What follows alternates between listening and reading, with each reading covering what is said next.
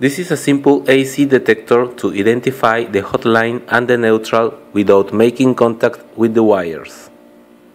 The circuit is composed of 3 transistors, 3 resistors, 1 LED, a 9-volt battery, a switch, and an antenna, which is nothing more than a piece of copper wire. If you use the 2N3904 transistor, the pins are emitter, base, collector. It is convenient to arrange them in the following way. Twist the base, then the emitter and collector to the side.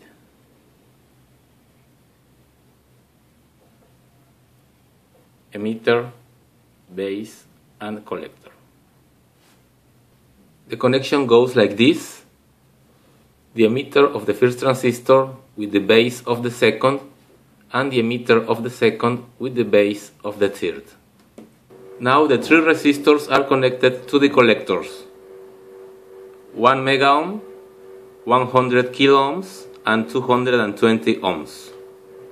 Finally, connect the first resistor with the second, and this with the LED positive. The LED negative goes to the final resistor, and you have to add a piece of copper wire about 5 centimeters in length. The supply voltage of 9 volts will go here negative and here positive.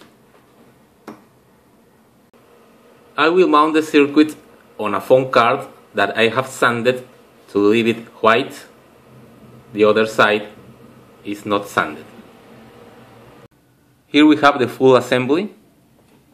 We have added a switch and the 9-volt battery. So let's see how it works.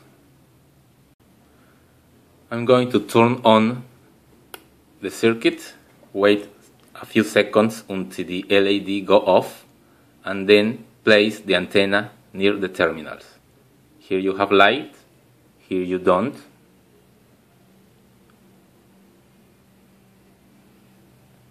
Therefore, this is line and this is neutral. This desk lamp is connected to the mains, and let me bring the antenna close to the wires. Nothing here, and on the other side we have light.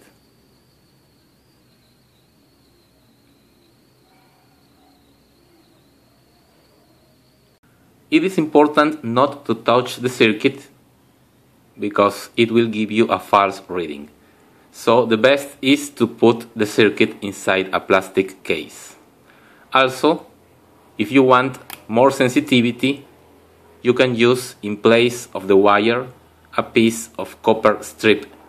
The larger area will give you more sensitive measurements.